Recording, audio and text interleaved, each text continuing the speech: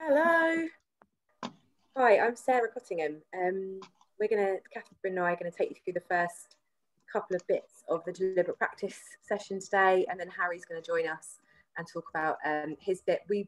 Kathryn and I both agreed that we wanted to talk for hours about deliberate practice, but we don't have hours, so we've kind of tried to narrow it down a little bit. So I'm going to be talking kind of generally about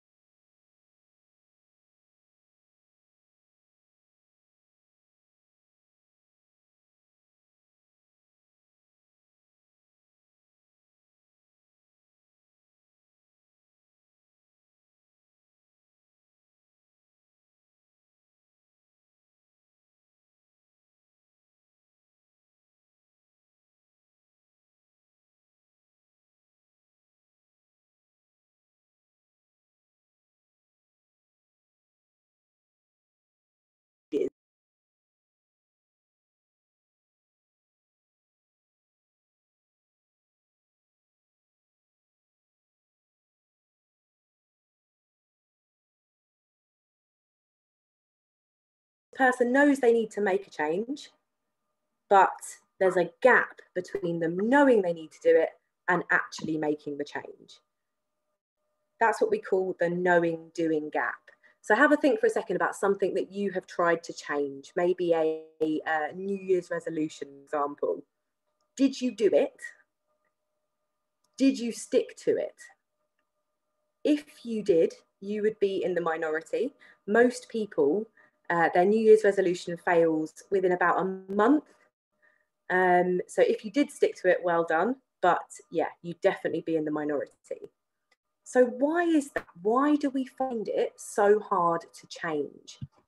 The reason is, or one of the reasons, is that most of what we do is habitual. So most of the time we are acting on autopilot. We're doing things unconsciously. We're not really having to think. We eat the same thing for breakfast. We drive the same way to work. And this is good. This actually conserves a lot of energy. We don't have to think about things. But the flip side of that is when we do want to change, it's really, really hard. So we end up with this knowing, doing gap. How does that relate to teaching? Well, think about your teaching practice. You probably have gotten to a point where you're pretty comfortable in your teaching. Things are working, everything's going okay, but perhaps you feel that you're not pushing forward and continually getting better. But doesn't professional development help us with that? Doesn't all the professional development we're given at school, doesn't that move our practice forward?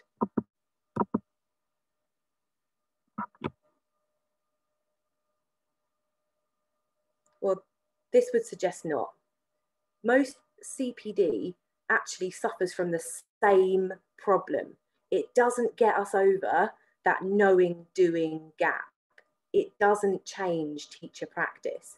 That's such a stubborn thing going on with our habits that we can't change our practice. But you've come here today to learn something. You haven't come here today to be depressed about how you can't change. So I'm going to give you 20 seconds now. You've all got a pad of paper and a pen. I want you to write down something that you want to change in your teaching practice. If you're not a teacher, then something you want to change in your day-to-day practice. You don't have to be super specific. I'm going to give you 20 seconds now. I'm going to shut up so you can write down something that you want to change.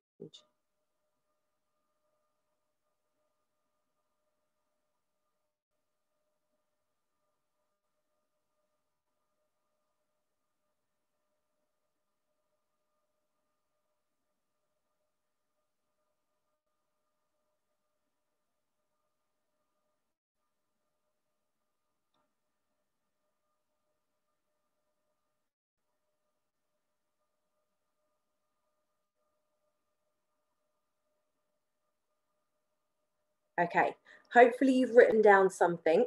I can think of many things that I need to change and struggle to do so. Let's have a think about how you can do that. Well, you can use something called deliberate practice. What is deliberate practice? So, as you can see from the slide, deliberate practice is used in performance professions like chess, like sport, like music. Teaching is also considered a performance profession. So what is deliberate practice? Let's contrast it to something called naive practice. That's something we're all going to be familiar with. Imagine you've taken up tennis and you rock up every week to play tennis with your friend. And when you first start, you're not very good. You can barely get the ball over the net. Over the course of sort of weeks and months, you get better. The ball is going over the net. Sometimes the ball even goes in the right place on the court. Your serve is maybe getting a bit better. You seem to be doing okay, but you kind of plateau, and you're okay with that because that's how you want to play tennis. But that's not what expert performers do. Expert performers push themselves out of their comfort zones. They have coaches that hone in on a bit of their practice, give them incremental feedback and push them to get better. So they practice a little bit every time and they push themselves forward.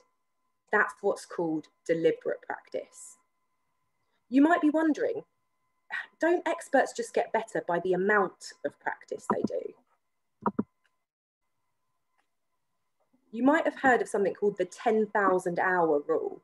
That comes from a book by Malcolm Gladwell called Outliers. It's the idea that all it takes to be an expert is to put in 10,000 hours of practice. Well, it turns out that's not true. It's actually the quality of practice that matters. So quantity is important. Experts put in a lot of time, but they practice better. They practice better than non-experts. They use this thing called deliberate practice. You might also be wondering, you're thinking, isn't talent what's involved? Isn't it about genetics? Aren't some people just born with the capacity to become an expert and other people aren't? Basically, what we're asking there is expertise to do with nature or nurture? If it's to do with nature, well, then it's about your genes, it's about this innate talent, and it feels very fixed. Or is it about nurture? Can we use the environment and deliberate practice to get better and better and actually become an expert that way? Well, you'd probably be unsurprised to realise that the answer is it's actually both.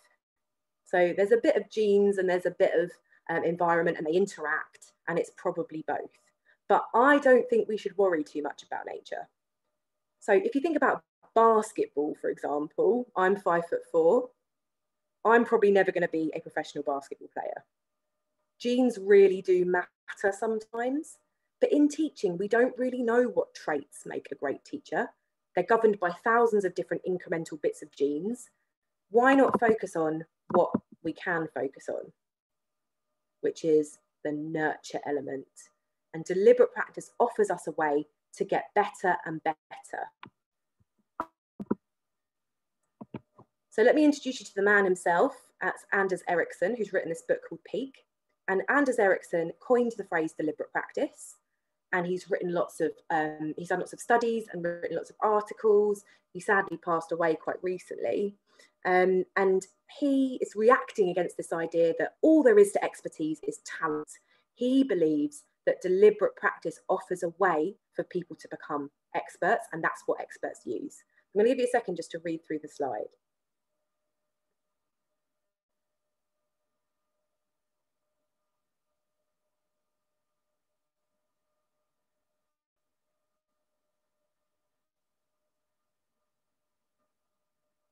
So in the next part of the session, Kathryn's going to talk to us about the difference between purposeful practice and deliberate practice. But at the moment, just hold in your mind that deliberate practice is not naive practice. It's not just showing up and doing the same thing over and over again.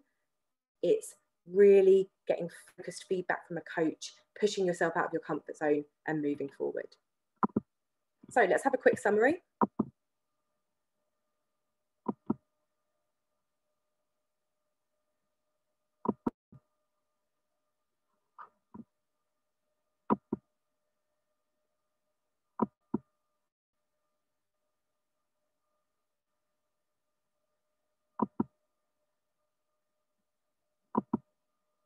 And there is no such thing as a perfect solution to a problem. Anyone who tells you that deliberate practice will work anywhere is probably not correct. So we've got to realise the kind of caveats to deliberate practice if we are to kind of be really like sensible consumers of the research. So deliberate practice is not a silver bullet. If you practice the wrong stuff, you won't get any better at teaching. What do we mean by the wrong stuff? Well, we mean things that perhaps are not supported or are contradicted by the evidence or are perhaps not best practice. So what do we mean by the right stuff? Well, expert informal knowledge, so having a coach who's really an expert teacher, for example, or looking at the research and using some of the best bets from research can help us. The second caveat is that, yeah, there is a criticism of deliberate practice.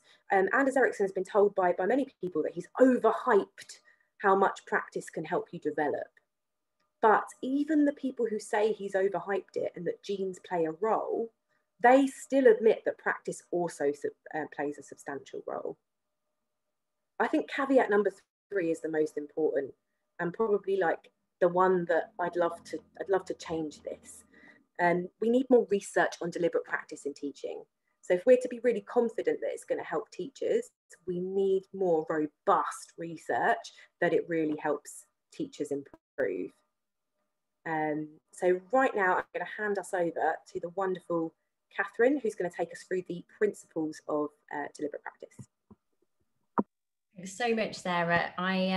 It's really great to sort of pick up the baton from you, who is such an expert in this field, and Sarah is doing a fantastically exciting master's at the moment in neuroscience. So we have the most fabulous conversations, and she absolutely underplays her intelligence. She's a really deep thinker when it comes to deliberate practice in particular, and I've learned a lot from working with her at Ambition Institute and also the conversations that we've had over the last couple of months about deliberate practice. So folks, Sarah set the scene. She's given you some insights into the research, why we think, and I say we as a sector, not necessarily me from the Teacher Development Trust or Sarah from Ambition, but we as a collective feel that deliberate practice is something that's been really overlooked, and there is a huge need for us to consider how much space and opportunity we're giving teachers and leaders. I really want to stress that deliberate practice is also equally important for leaders, and we're trying to think about what that might look like at the moment. It's absolutely integral to us improving and keep getting better. And I'm not currently in the classroom, more's the pity, and I'm not currently a school leader, and I am at the moment working in teacher education, and so I facilitate quite a lot of professional learning and development. So for me, my deliberate practice at the moment is focusing on, believe it or not, trying to get better at presenting. And I'm going to talk to you about some of the things at the end of my session that I'm trying to do to get better at that. So I think the massive caveat here is that Sarah's right. We do need lots more research into what this actually looks like in the classroom. But for now, we know that practice as opposed to no practice, and deliberate practice as opposed to just sort of naive practice, ad hoc practice, is definitely somewhere that we should be placing our bets. So with that in mind, I'm just going to take back control, hopefully. Bear with me. That was seamless. I clearly haven't been deliberately practicing that. Okay, so what does this mean for teachers then? So in this next session, I'm going to take you through some of the core principles of deliberate practice and try and unpack what this might look like for you.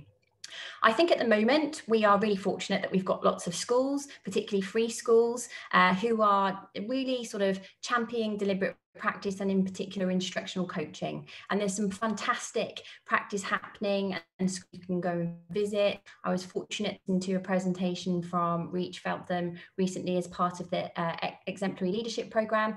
Truly fascinating listening to their culture of instructional coaching. But what do you do if you haven't got a culture of instructional coaching in your school? Well, fear not. Some of the things that we're going to take you through this are designed for you to reflect on what could I do if we don't necessarily have that instructional coaching yet. So this is really about empowerment and autonomy, and for you to think about your own practice, be that being a classroom teacher, a middle leader, a senior leader. What are some of the things that you can do to improve your expertise in that particular domain?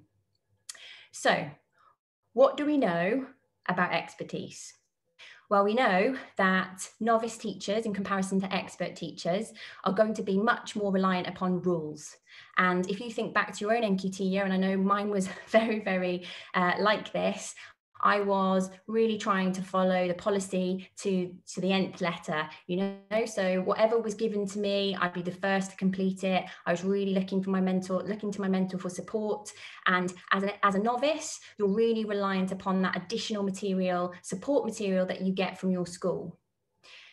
Experts, however, are able to rely much more on intuition. And really that's where we want to get to as teachers in the classroom, dealing with hundreds of different theories of action. If you're a secondary teacher and you're moving around, you're teaching your specific subject domain to lots of different students, you're dealing with lots of different theories of action from the students every single day, and you need to be responsive to that and use your intuition. And it's a challenge, and it's the same for school leaders as well. We also know novices consider everything. So when we're trying to make a decision as a novice, it can feel overwhelming. We've all been there. And an expert, on the other hand, is able to identify really clear patterns and make connections between those patterns, which then makes it appear to be so much more effortless. I know in my NQT year, as part of my induction program, I was going to observe other teachers to see them teach. I didn't really have a clue what I was looking for. And I also thought, oh my goodness, they make it look easy. I really can't do this. Okay, so we really need to have much more of an understanding and awareness of those differences between novices and experts when we're looking at making connections and in particular patterns. So if we're teaching a student and they've got a specific difficulty, okay, I remember this student that I taught a couple of years ago and they had a similar problem, and what did I do then? And you start to make these connections.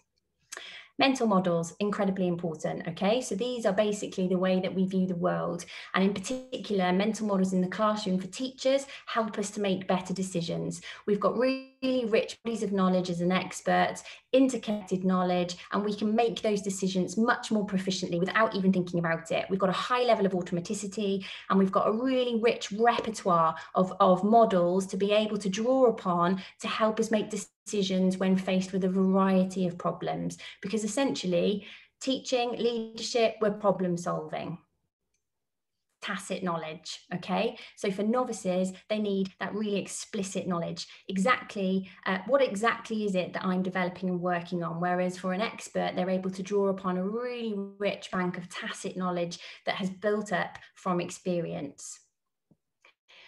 And then I think this is really, really interesting. And I had a debate actually with Helena Moore, who is also an ex-colleague of mine at Ambition Institute, about what do we actually mean by informal and formal learning. So Helena was sort of saying to me, I'm not sure I agree with this one. And we then started to unpack, well, what does this mean?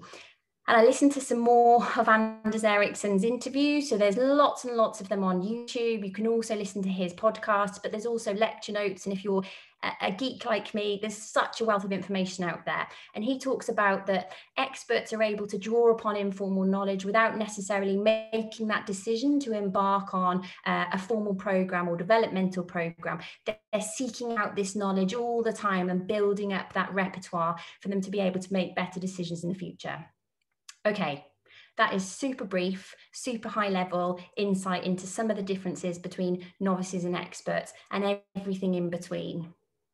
So what has traditionally initial teacher education looked like? Well, anything like many of us have experienced, it could have been reliant upon the teacher standards. So when I was an NQT, the teacher standards hadn't been created yet, but I know when I was then a middle leader and a senior leader, the teacher standards were definitely a key player in terms of supporting any of the NQTs in the schools that I worked at with improving and doing what and developing their practice. But I think Harry's quote here on the right-hand side is really powerful, because many of us will have had really good intentions and we will have wanted to have worked with early career teachers to help them develop, but it might have been really ad hoc, and we're Frankensteining together teaching practice, as opposed to being really clear and specific in granular detail, a key aspect of our practice that we want to improve. So there will be many people with the very best of intentions that will have ended up then creating this Frankenstein approach to their teaching practice. And I've probably got that now, if I'm completely honest. I haven't been a class teacher for about 3 or 4 years. I was a teaching deputy head, and I still taught when I was director of professional learning across the trust, but certainly not enough. And I feel that after reading lots of research, working with lots of teachers and leaders, I definitely can see now how I've probably Frankensteined my practice together. And if I was to go back into the classroom, hands up, I think I might be a novice in quite a few areas. I think I will have built habits and experience that really needs to be unpacked and pulled apart and deliberately practiced and improved. And I think that's something that as a sector, we need to be much more open to talking about, because in change in year, change in school can fluctuate our expertise. And Peps McRae, another ex-colleague of mine, talks really clearly about that in Memorable Teaching and how some of these influences can really impact our teaching expertise. But all is not lost. We're in a really exciting period because we've got the early career framework. So just a really quick shot of the early career framework, focusing particularly on classroom practice. And you can see on the right-hand side, it's not just about that knowledge, it's also about the how, and really making sure that how is continually driven by practice, opportunity for people to acquire rich bodies of knowledge, talk to colleagues in their school, observe from other schools. We're really blessed now that Oak National, a great tool for us to be able to have a look at practice from other people, and really then start to consider how practice is going to help us develop this expertise so that we can get to the point where we're able to make intuitive decisions in the classroom without perhaps being reliant upon rules and performer and poly. Into this, we've got the recently published National Professional Qualifications. This is a really quick snapshot of the leading teaching qualification, which I'm particularly excited about. It builds on the excellent early career framework. And yet again, folks, on the right-hand side, a really clear golden thread of practice runs throughout the whole qualification. If we look at the National Professional Qualification for Leading Teacher Development, I do apologise that this is formatted in this way. This is unfortunately due to the framework. It's not my poor design. Wink, wink. But again, practice is really, really important here. So if you're leading the teacher development of us in your role at the moment, either as a middle leader or a senior leader, it's really, really important that we are developing our understanding of practice, in particular looking at deliberate practice and how we can support people to keep making incremental improvements and develop their expertise. So, as Sarah touched upon, there is a significant difference then between purposeful practice and deliberate practice. So if I could ask you to read this quote on the slide from Harry, please.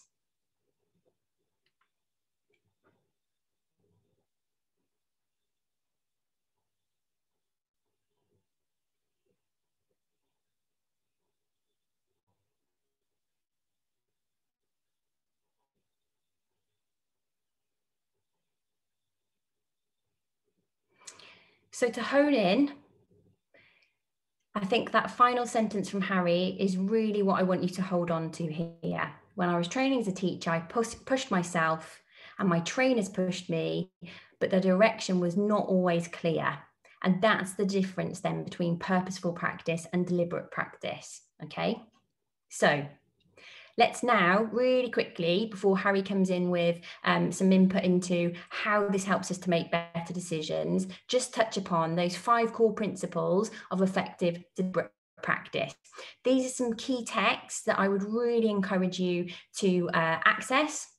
Now we're going to unpick the first one, so the top left-hand side, which is Practice with Purpose from Deans for Impact back in 2015. But I'd also really encourage you to take a look at the old Institute of Teaching's Developing Professional Development for Teacher Change, and then also Ambition Institute's Deliberate Practice in Teacher Education Handbook. If you haven't read Leverage Leadership, it's absolutely fantastic. We haven't got enough time to go into any significant detail. I'm just going to give a hat tip towards the end when we look at feedback to Paul Bambrick-Santoyo's model that he uses in Leverage Leadership. The walkthroughs are there because they're actually a really powerful tool at the moment for us to help novice teachers make that comparison between what expert teaching looks like and what a really proficient model might look like, might being the operative word. So you've got the walkthroughs as that model, but then you need time to consider what's that going to look like in your context with your students, okay? And that's where you're able to use that as a really concrete model, but then play about with it in your own context. And then finally, another really fantastic book, Teach Like a Champion, Doug Lemoff's fantastic work to help us really get granular on some specifics about our classroom practice, perhaps cold calling as an example, and so many more than that. You know, it's a really rich body of knowledge that we can use, which is so much more specific than the original teacher standards that many of us have drawn upon to help us develop teacher practice, particularly teacher practice in early career teachers. Okay, so let's hone in then on the Deans for Impact, science of expertise, okay? So we're really starting to work expertise and how deliberate practice plays a key role here. So Erickson's original research really tried to identify what was the difference between experts and novices, and he identified deliberate practice as being the key driver in determining how you develop expertise in a particular domain. Now, some of his criticisms are that he focused on music, sports, chess playing, and it can be argued that it's less easy to transfer into the domain of education. Nevertheless, it's worth trying, folks. We know that practice will help us to improve. We know that purposeful practice can be too ad hoc and not specific. So why not give this a go and really see how you can be much more specific in the choices that you're making in terms of the areas that you want to improve. But what do you need to be able to do that? First of all, we need to push beyond our comfort zone. So we should be making choices about areas that we want to improve that are just above where we currently are in terms of our proficiency level, okay? We don't want to switch people off and make them panic because it's too challenging, but we also don't want it to be easy because then we're in naive practice where we're just focusing on the same things over and over. And I think that's what Sarah really was focusing on in the first section. We want to then make sure we've got a really clear, specific goal that's going to aid us in making incremental improvements. That focus is absolutely important. Focus here is stripping back all of that extraneous white noise that goes on in CPD programs. So we could be focusing on one thing, but our staff meeting timetable could have a whole range of other themes. It's really, really difficult for anybody to have to constantly task change and move around all of those different domains. Let's be really clear. If we're going to give people opportunity to deliberately practice, let's try and strip as much back as we can so that they can really focus on that. We know that feedback is really important, and that's why instructional coaching is often really aligned to deliberate practice. However, what do you do if you don't have a culture of instructional coaching? We'll unpick this a little bit in a moment. And then finally, mental models, okay? So these are the 5 key principles that help us, or 5 key features of deliberate practice that we as teachers, as leaders, as schools, as groups of schools, multi-academy trusts, now the teaching school hubs, really need to be focusing on and unpacking. Because as Sarah said, we don't have enough research, but let's not wait for really controlled classroom environments and scientists to tell us how to do it. Let's have a go at experimenting in our own classrooms. Let's make sure that we're having conversations about how we're finding, experimenting to support each other to improve in their practice, to improve in our practice. Okay, so what do we mean by push beyond comfort zone? So there's lots and lots of different classroom challenges that we're faced with day in, day out. There are lots of different difficult discrete skills that are very hard to master. We need to see development as a trajectory. We also need to expect failure. We're not going to get this straight away. It's a necessary part of developing our practice. We need to be able we need to be working the types of culture where we can seek feedback from others without fear of judgment. That's really, really important. The problem there is for such a long time, our sector has been driven by high stakes accountability as opposed to development. The fact that we call it performance management as a performance development is even a change that needs to take place, so that people see feedback from one another, from their colleagues, not coming from a place of judgment, but coming from a place of collective efficacy, really seeing that actually what we do as individuals helps to improve the collective efficacy of the whole school. And stretch yourself, push yourself out of that comfort zone. What might this look like then? So according to the Deans of Impact Journal, if we're working with novice teachers, we really want to make sure that there's clarity around, challenges that they're going to struggle with in their early career, okay, in their early teaching, and really recognise as well that those discrete skills are difficult to master. So talk about that, talk about your own vulnerabilities, consider some of the skills that still, even if you've got 5 or 10 years of teaching, that you're still finding you curl your toes up sometimes because perhaps you don't particularly like teaching that concept or that particular subject area or primary. I can actually think of lots of examples where that still applied to me 15 years down the line, which is really very little time at all.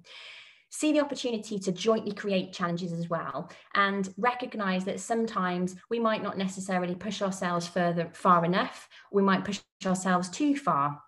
And so having somebody in your school, they don't have to be a trained coach, but just somebody who's going to help you with this process and talk it through with you is really, really important. When we're designing specific goals, then we're really making sure that we're focused on a very clear aspect, okay? And it's very important that it is a measurable goal. So we need to have a really clear understanding of our baseline, where we're starting from, really clear then incremental steps so we can make that comparison between what it currently looks like and where we want to get to, okay? Really making sure that we then are able to track progress against these goals. And this is where feedback is so important. I've mentioned before about the focus and the need to perhaps strip back some of the other things that can litter our CPD calendars throughout an academic year. We also need to see development further than a single academic year and really look at 2-3 years down the line. People might move on. Absolutely, that could happen. And, we would encourage people to move on to other schools, get lots of different rich experience, but they might not. And we need to give them the opportunity to see their development, not from September to July, but actually career development that spans 2-3 years at a time.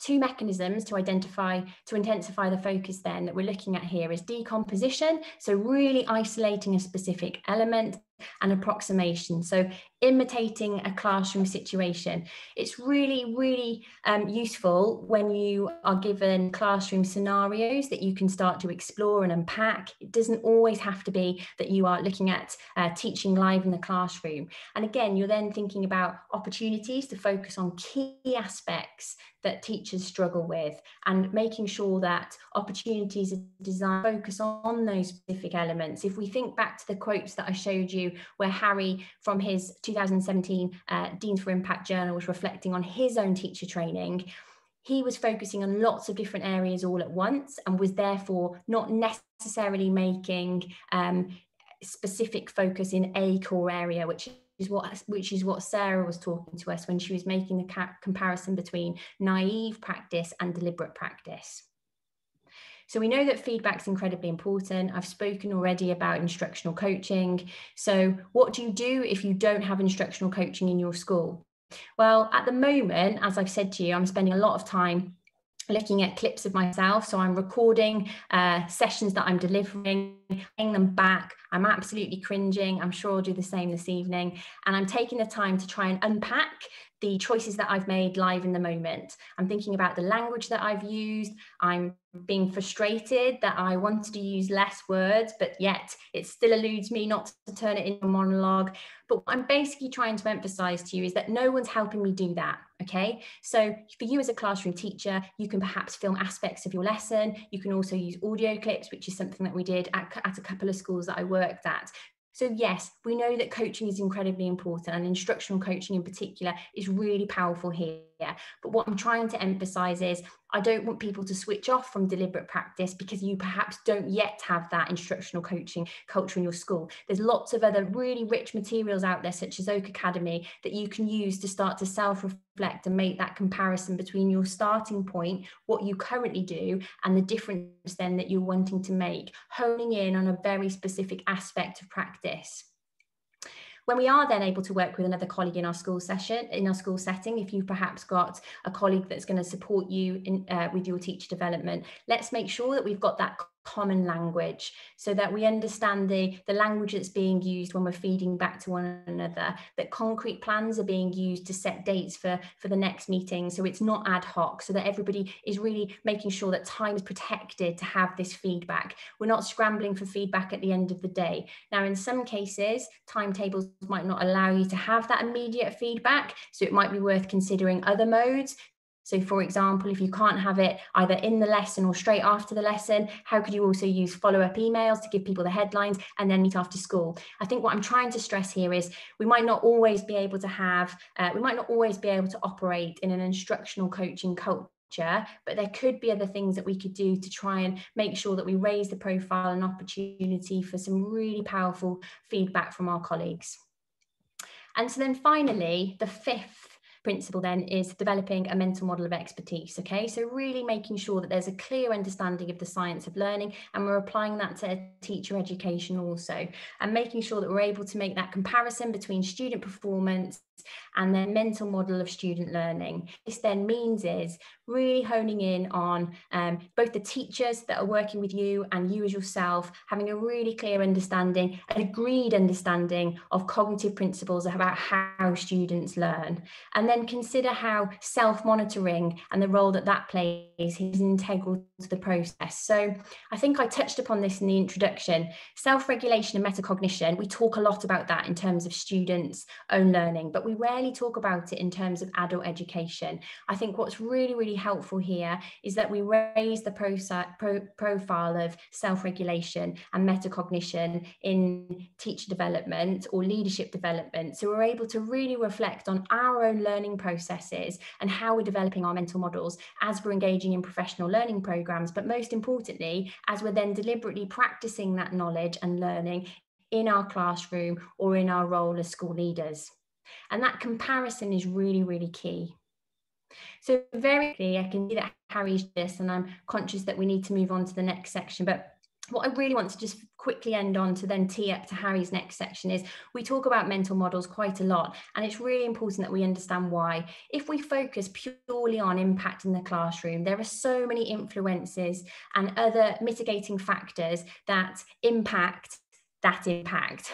I could do with finding another word there, but hopefully you understand what I'm trying to say. You know, there's previous class teachers, there could be students, different starting points, home situation, all sorts of different things. Okay, so it's really, really difficult to unpack that. If we then look at teachers' actions, that's also problematic because we know what they're doing, we don't necessarily know why, which is going to segue into Harry's session in a moment. So finally, the best bet really is to focus on developing really rich bodies of knowledge and helping people to make that connection between knowledge, so that we're developing those really rich mental models, so that then our expertise is about using that connected knowledge to help us make better decisions in the classroom, reaching that automaticity and being much more intuitive in terms of the decisions that we're making, thinking less about the journey and thinking more about the how to get there.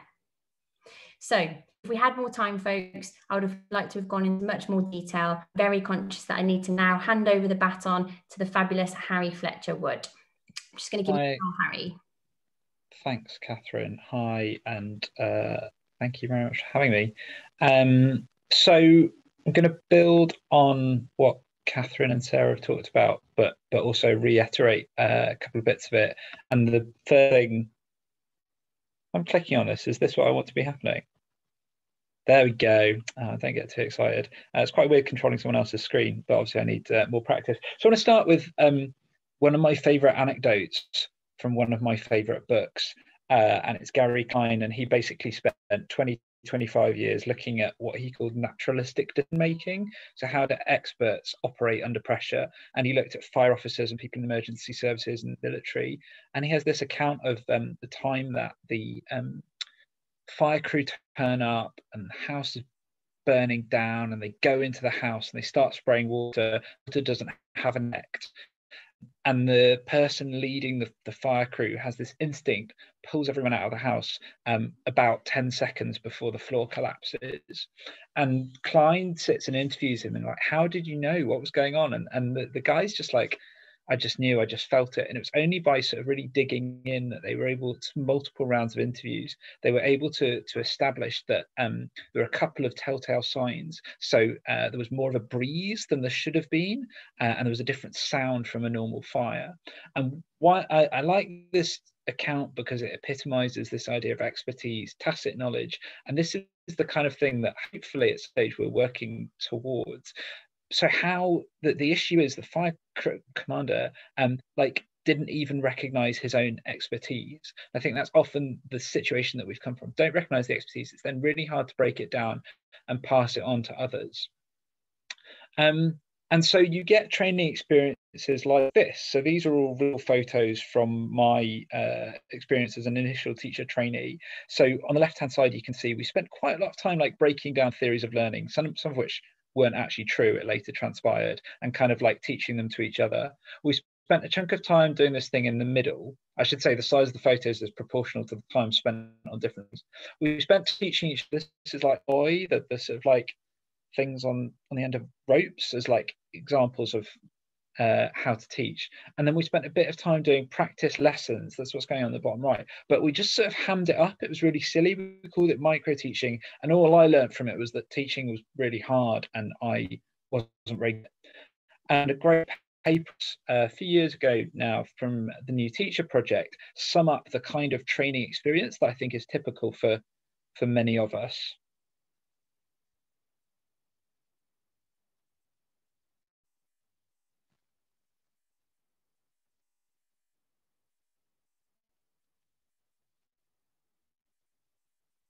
I think one misinterpretation of deliberate practice is that we don't think teaching is cerebral and we're trying to create automata. And I think this is a really good counterpoint to it, to say like, we're never short of being cerebral in teaching. We think about our practice a lot, we talk about it a lot, and often that's not the thing that we need more of. And so to sort of turn this, to concretize it, if you were in a training session about exit tickets and it were a sort of pretty good session, I think you'd see these three things. So like, exit tickets are great. Here's why exit tickets are great. Here are some examples for you. And as a new teacher educator, that's the kind of session that I would lead. I'd say, I think my hunch is still a minority of teacher development sessions that you'd experience in any school on any given Wednesday. You would then go on and say, okay, we're going to spend 20 minutes practicing writing exit tickets, and not just everyone go away and write exit tickets in departments, but really honing sort of, okay, here's an exit ticket, let's have some feedback, let's write another better one. So by the end of the session, you're really confident and you can take the ingredients of a good exit ticket and make sure that that's what you're able to create. So I got really into deliberate practice for a few years and like some stuff about it, and got a really good challenge from Lorna Shires, who runs the initial teacher training program at Oxford Brookes. And she says, well, look, I can see why deliberate practice helps for my son, who is loves basketball, and it's great for things you can drill. So he can stand there and throw the ball through the hoop or whatever you do as many times as it takes until he does that really well.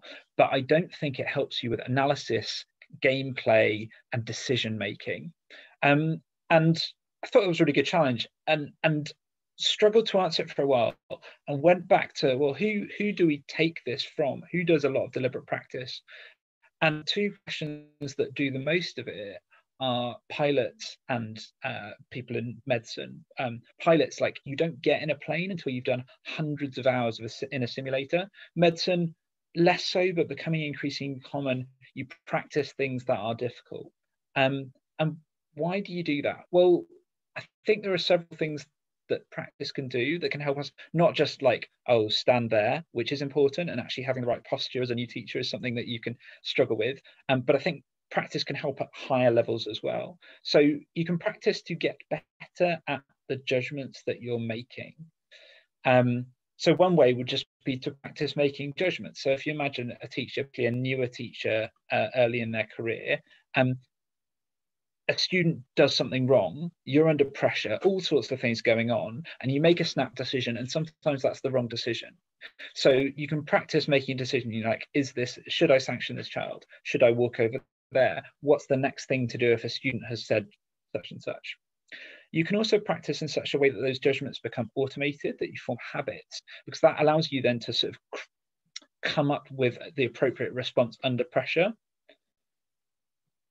And you can also practice allows you to review judgments. So if I walk into your classroom and you've just given a child a sanction, like, I can't say fair and whether I didn't see what happened. And even if we really sort of pulled it apart in a forensic way, I still wouldn't know what was going through your head and their head at the time. Whereas we can practice a scenario and then deconstruct it, decompose it, and say, well, okay, it's interesting that you chose that. What would happen if you spoke in a different way? What would happen if you tried this in a different way? So practice allows us to do all of these things differently or better. And also practice just allows us to make space for judgment, because the more we practice, the more we automate some things, the more we can think about others. And for those of you listening who've taught for more than a few years, there will have been a point where you were able to like give out papers or get kids in through the door, and also think about, well, how does each child's face look?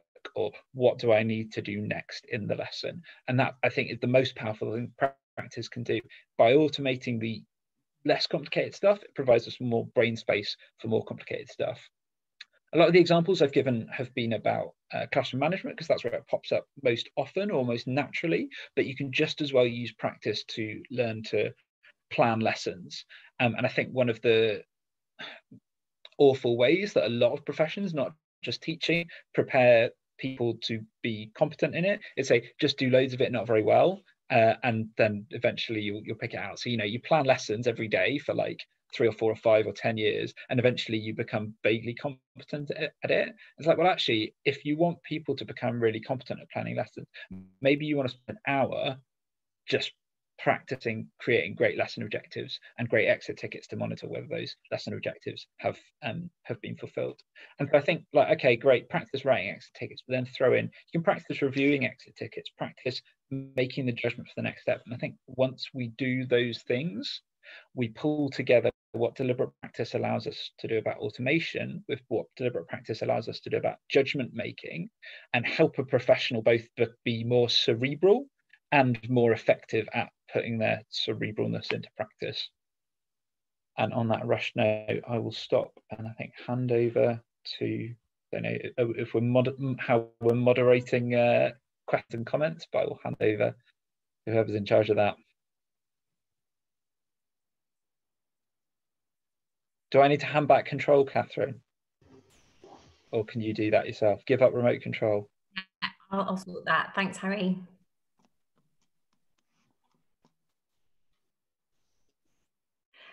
Am I giving this back to you? Kathryn, you can do, yes.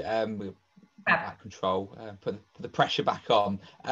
Thank you so much, Kathryn, Sarah, Harry, for the talk there. So we have got 15 more minutes. I was just wondering whether anyone, the attendees, have any questions they want to pose, or any of the panelists want to ask any questions.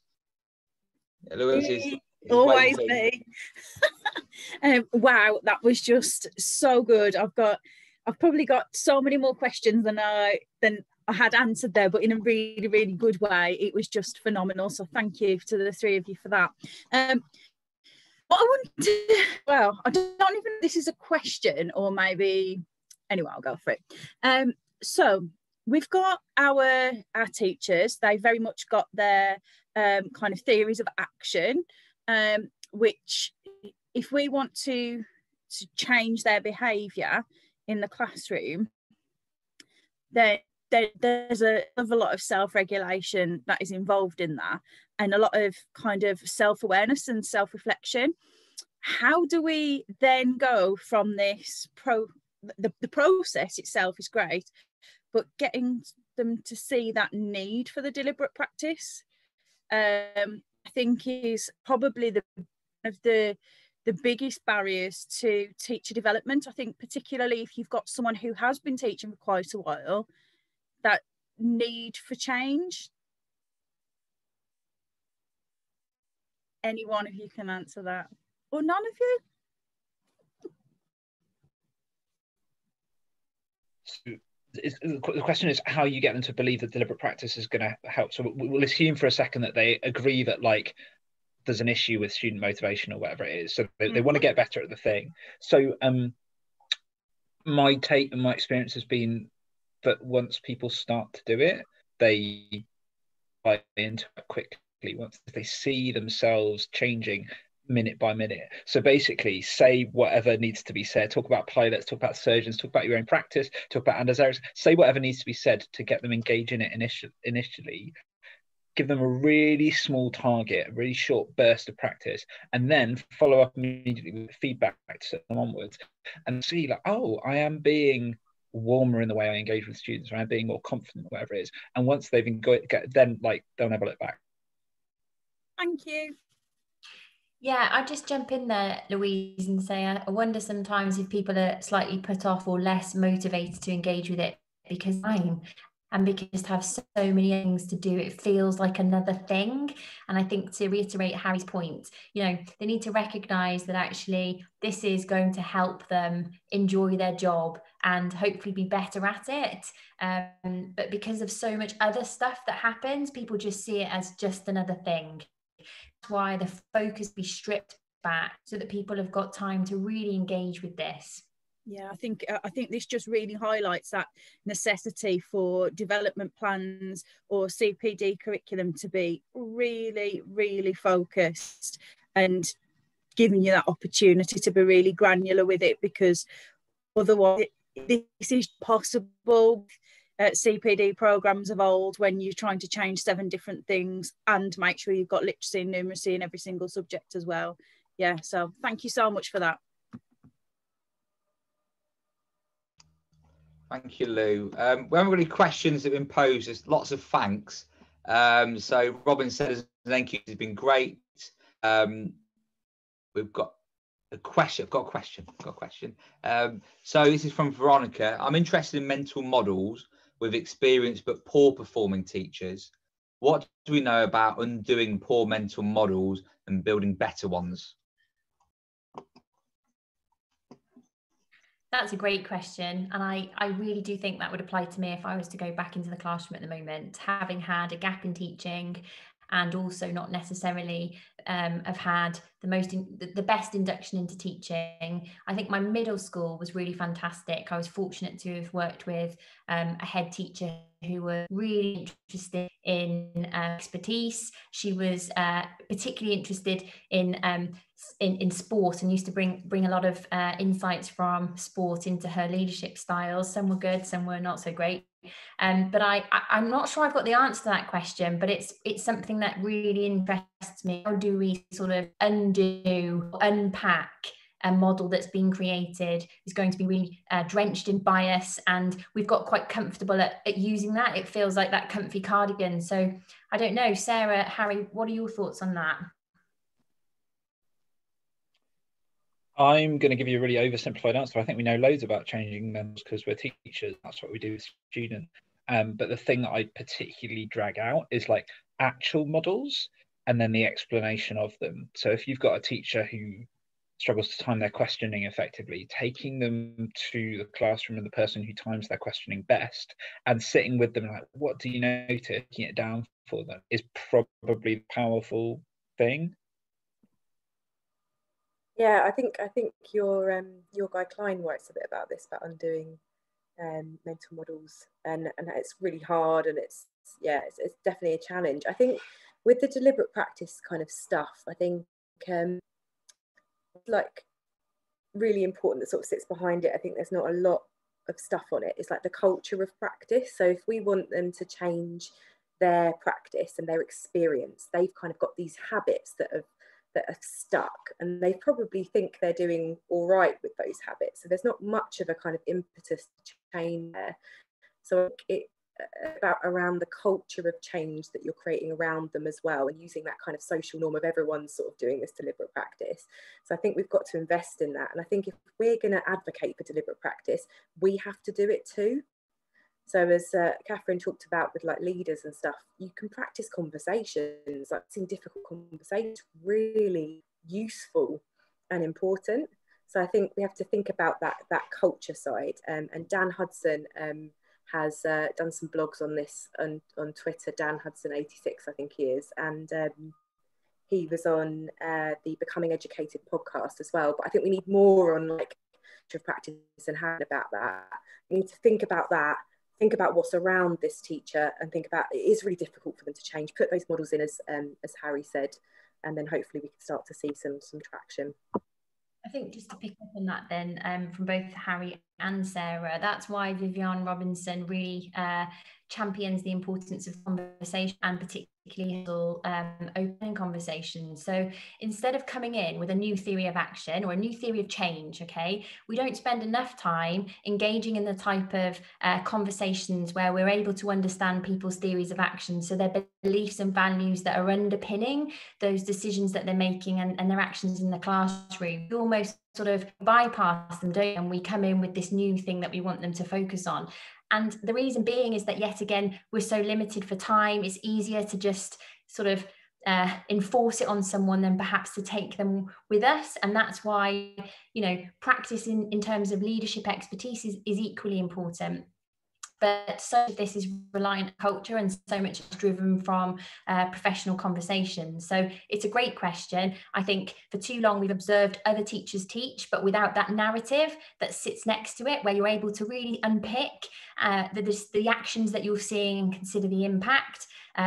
So yeah, lots of different things can focus on help improve the owning of models that perhaps aren't as proficient as they need to be. Fantastic, thank you. Kat, you have your hand raised. Would you like to come in? Hello, I'm probably going to put Kathryn on the spot, but it's her own fault because she's mentioned it twice now. But I just wondered, even if it's the infancy of your thoughts, what deliberate practice in leadership would look like. Well, it's not in the infancy of my thoughts. That's so good. I'm having conversations with Helena Moore, and also Tom Rees. I know that Jen Barker is also thinking about this. I've spoken to quite people about what it looks like. So many people assume, oh, that's not a leadership thing, but actually there are lots of aspects to leadership that practice would really improve us to maximize our influence. So we've almost got to pick, what do we mean by leadership? That's another conversation. Are we focusing on influence? Kat, I know you raised it last night at Ed Club. Certainly if Neil Gilbride was here, he'd be really championing, yeah, it's the influencing others. But I also really see it as, you know, the importance of management and responsibility, okay? So making sure the systems and processes are in place. There's lots of practice involved in how we're having professional conversations. So how we're chairing meetings, for one. We just assume that people can chair meetings.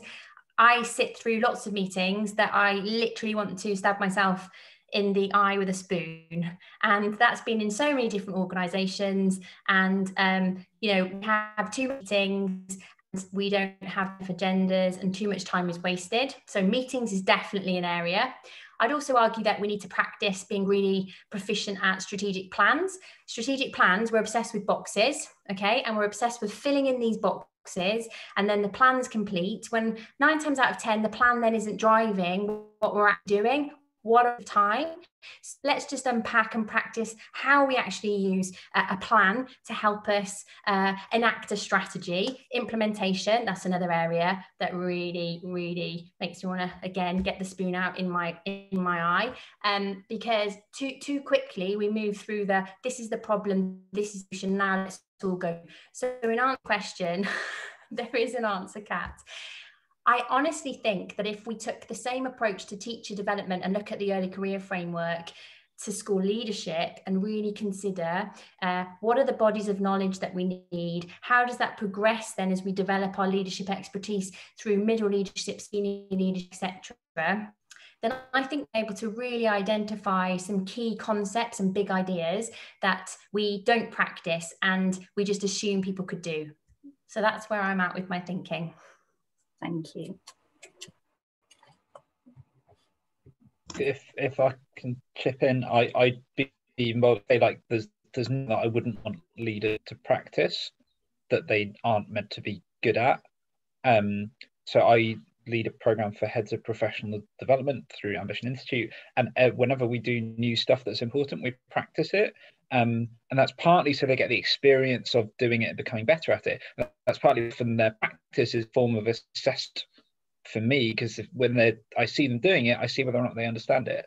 And now sometimes that practice might mean like writing a document and getting feedback on it. It doesn't mean we have to be like standing up and role playing. But yeah, I think it's integral to anything that you want to do well. And I think the examples Kathryn has given are like examples of things that practice a lot, just because we neglect practice, because we neglect kind of the craft of running a good meeting, as she says, just seeing people. And we just try and copy business. So the origins of leadership in the education sector come from business, and then all we try and do is copy.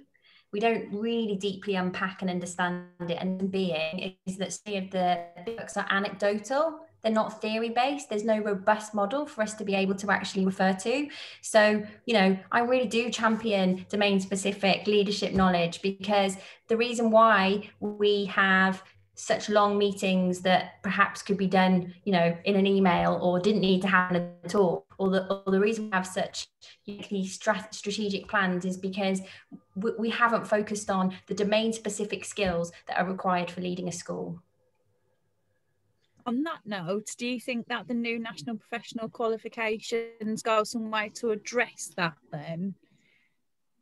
Because I think they, in the old work, that it was saying intentioned, I think, but I'm not sure whether it was enacted particularly well, and you could jump through the hoop without necessarily becoming better at that thing, but you could definitely get a tick in the box. Yeah.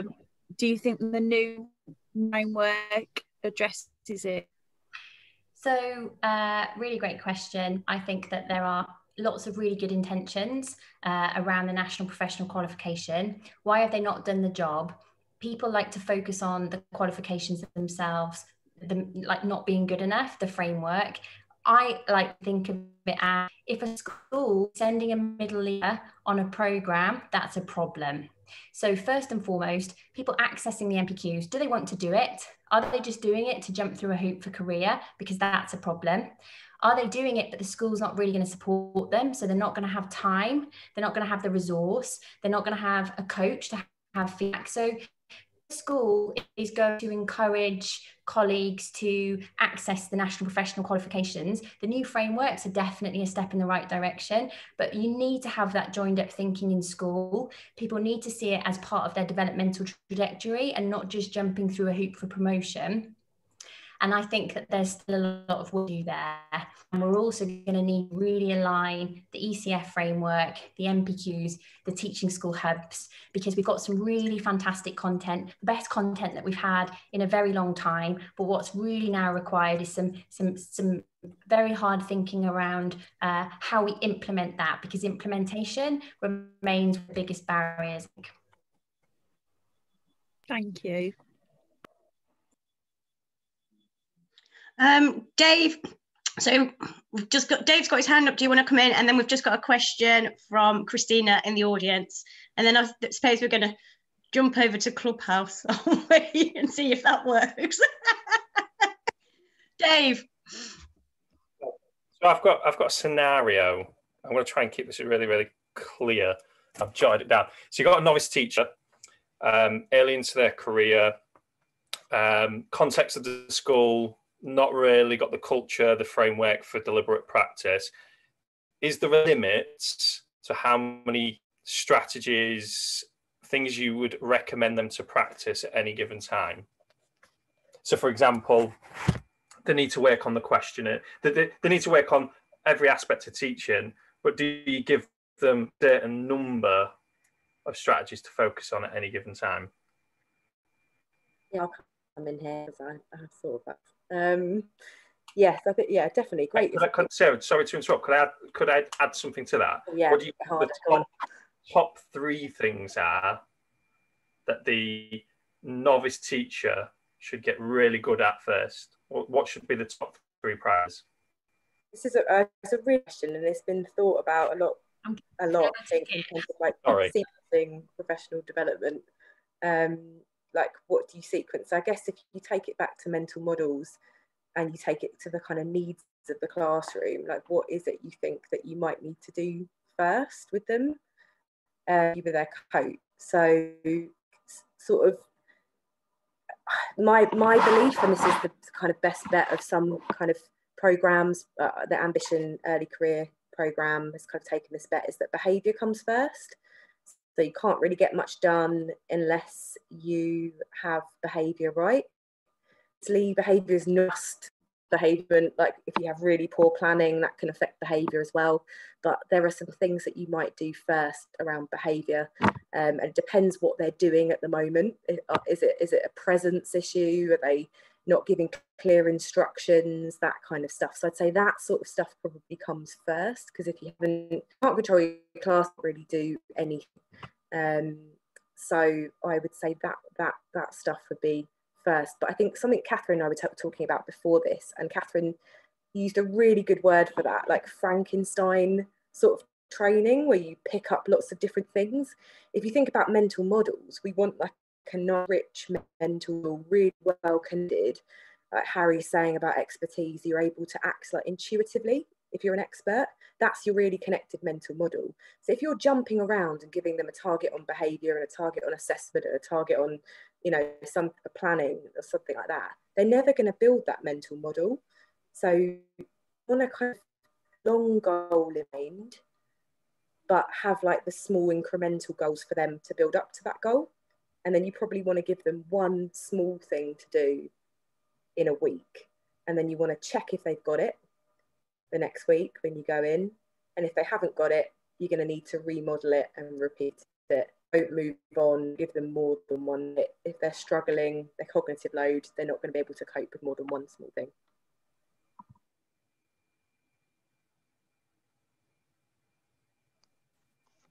I like that answer. Wait. Yeah. Thank you. So which goes then, I suppose, to the final point. We're going to move across, I think, to Clubhouse. Is that right? That just feels weird saying it, quite frankly. Yeah, I know. Yeah, Lou, exactly. Yeah, this is it. There ain't no party like a Brewhead Clee Clubhouse party. Gosh, that was a mouthful. Just one quick. I just want to get Christina's in, because Christina's just said, is there an optimum ratio of time spent on delivering CPD versus practice? Or I get asked this quite often, and I say between a third and a half. I wouldn't separate and say like this is part of yours. I say a third to a half because I know it's like getting the kids to do the writing in a lesson. It's the like, we're having a great discussion, and then the 20 minutes writing, you give them 5 minutes at the end. It should be the core. And often, if you think of the sort of the Doug Lemov idea of everybody writes, like, get to do some writing and discuss and be some more writing. In the same way, maybe just like 5-minute practice early on, and then we'll talk about some more stuff, and then we'll refine it. But yeah, a third that's sort of bullish. That's like, okay, let's try and get loads in. But if you don't for that, it ends up you always run out of time. It never ends. Everyone gets a chance to go, don't get a chance to give feedback.